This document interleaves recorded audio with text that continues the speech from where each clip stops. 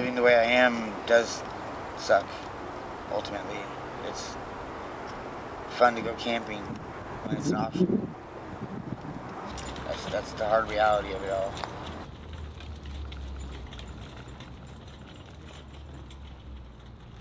I can't guarantee where I'm gonna sleep at night. You know, half the time it's me moving my shit because I'm not allowed to exist. I'm just stuck in this dead zone. I can't go work. I can't really do anything. I do wish I could get back into life. And I don't feel like I'm living right now. I'm literally stuck. Some days we don't even have food.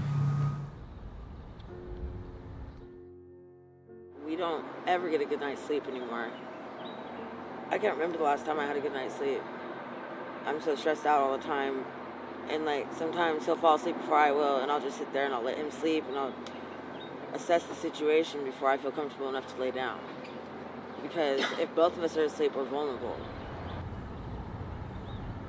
I try to keep my wife as comfortable as I can because she has stomach cancer and eventually she's not going to be here, and I want her to enjoy what she has. She wants to enjoy what bit of life she has left the way she knows it, and that's what's sad to me because she's not trying to stop it. It's sad because I know that one day I'm going to be lonely, be alone. But for her happiness, I stay here.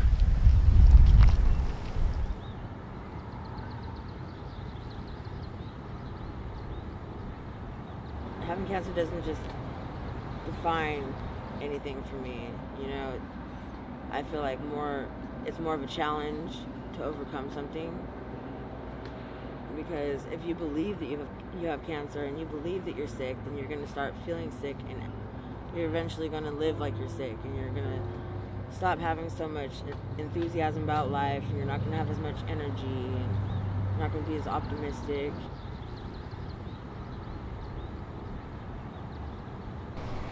She's from Alaska. I ran out of gas in my work truck, and she was at the gas station.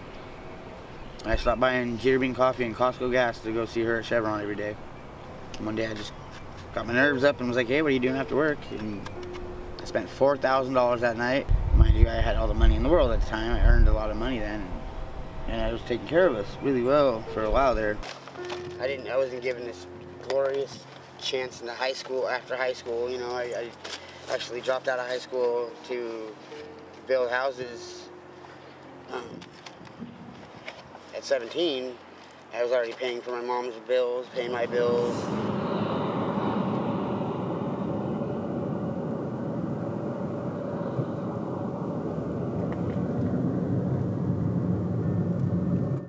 Most of us didn't choose this, you know, and they just assumed that we did, and that we just are lazy and we don't want to do anything with our lives. But it's quite the contrary.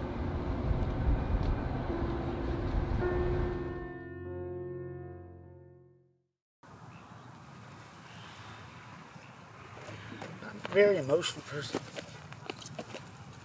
Very worn out emotionally as well. Christmas this is the worst Christmas I've ever had. I can't change that. It's over. Couldn't even get food from fucking food box from anywhere. I tried, it didn't work. I couldn't get there. So my wife didn't get a Christmas dinner. That sucks. I wanted my family to come see me and they want to send me money. I don't want that right now. I want my family.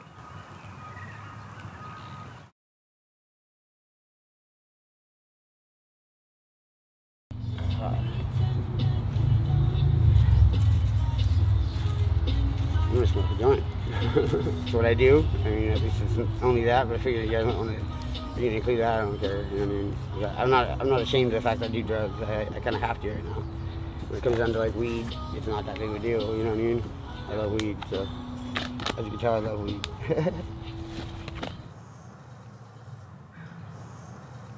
It comes down to the point where ain't no food tonight. What am I gonna do? Some days I'm gonna get stoned and I'm gonna pass out. I'm just gonna forget about my whole day, and I'll wake up, I'll get drunk and forget the whole day, or I'm gonna do drugs and not eat, because that's what's there. I could easily go get drugs, no problem. Turn around and go ask for some food, and I'm gonna get shunned. Huh. A lot of people don't like people who beg, and I don't want to beg, but sometimes it's a better alternative. Drugs go hand in hand with being homeless, it seems like, and that's a horrible thing. It's horrible. Almost everybody on the streets feels like they have to do drugs just to stay awake, so they don't have to worry about somewhere to sleep, because if we fall asleep somewhere, we're just gonna get woke up by the cops in the morning telling us, you know, what worthless pieces of crap we are, and that we need to move it along. There are no four walls to do the private things that most people can do in the security of their own home. So if you decide to have some drinks, essentially the whole world is there to see you do that. And I have quite a few individuals who have drunk in Publix for that reason, is that there's nowhere to go. They get targeted by the cops because they keep having contact with law enforcement, and so law enforcement knows who they are and can assess their, almost just target them for the way they're walking, how they're behaving, you know, because they don't have a place to go.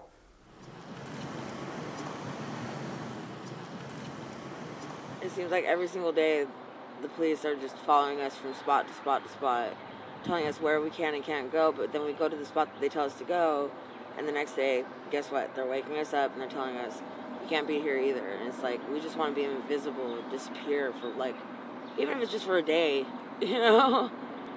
Just to get some peace and quiet and some rest.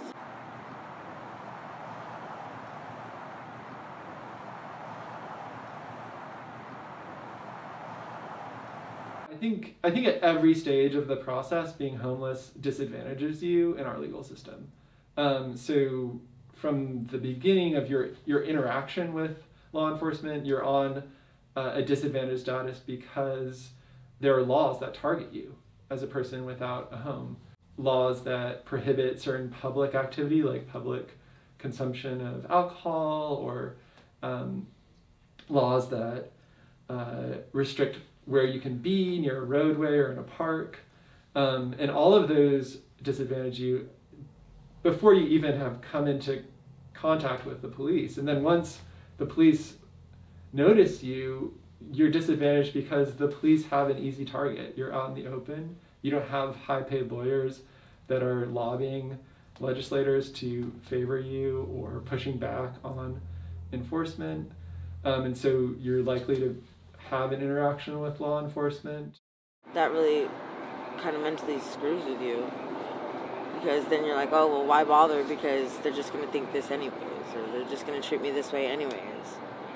And it's almost like mentally you're defeated before you can even begin, and that is like torture. It's like living hell.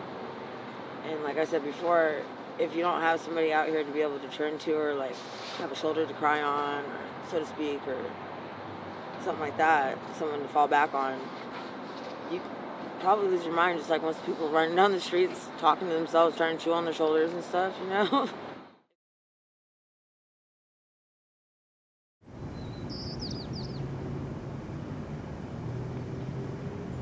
Like Officer Gagnon and us, we bonded, you know, and he's not supposed to do that with people.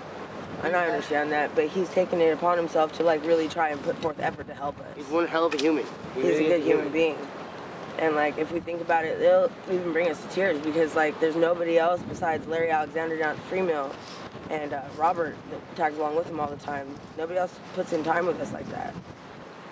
Nobody else tries to put themselves at our level to understand what we're going through and like really reach out and help us. I got a 3-day notice, and we were there 5 days, and he gave us a ticket for littering, knowing that all the garbage I pick up, you know what I mean, for him, right? You think, oh, what a dick. No, he did an amazing thing, because the ticket for littering comes with the option of a diversion. Diversion is going and signing for Uplift.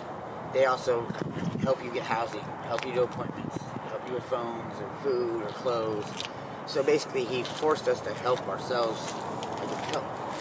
And without Larry and really don't know where I'd be right now. And people are like, oh, well, he's a cop. He's a cop. Yeah, he's a cop, but you know, that cop has done a lot of good. I think when it comes to JP, you know, I would like to, we've spent a lot of time talking about options. We spent a lot of time talking about what could be. And I think we all know someone in our family, either immediate family or our secondary family, who struggles to make a decision to help themselves. I mean, I don't have to engage with anyone, but when it comes to JP and some of the folks that are in similar situations, I need to engage them as often as possible. We occasionally come to, okay, so today, here's what you're going to do. This is no longer a viable spot or a viable situation, and so we're going to change this situation.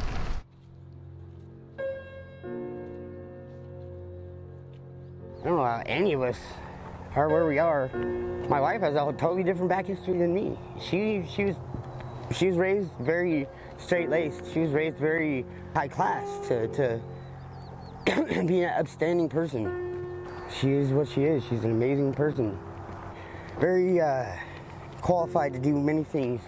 Anything I can do, my wife can do just the same. I can vouch and say that not a lot of people have that background. And I don't know where she got it all from, how she got it, but and she got a different background than me. But we're still in the same boat.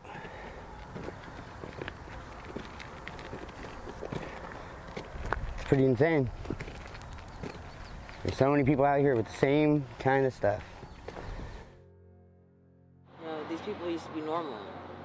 And I fear that one day, if I don't get off the streets, I'll end up like that. Because it's that stressful. That's why I'm not gonna let the streets do to me. You know, I'm not gonna let the streets take who I am. Because I'm a strong-willed person, and so is my husband, and I'll be down if it's gonna break us.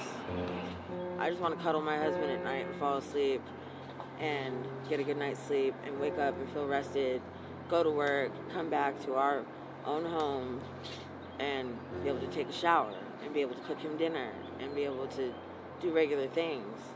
You know, I'm a good cook. I want to be able to cook for my husband. He's getting skinny. I don't like that. You know, I'm a proud Native woman. We're supposed to be able to make our men chubby. Yeah. We've overcome a lot of things in our marriage already, and it's been one thing after another, and I'm surprised that he's even by my side still, and vice versa. Now I'm in control, and it sounds horrible because of where I'm at, but I'm in control of my life. I am where I am because I've made these decisions. Ultimately, my decisions aren't going to alter where I'm at. I'm going to be here right now, learning to be humble in different ways, or you know, just that's all I can say is experiencing life in a different manner. And I am currently trying to get into housing again and trying to better my life for my wife more than anything.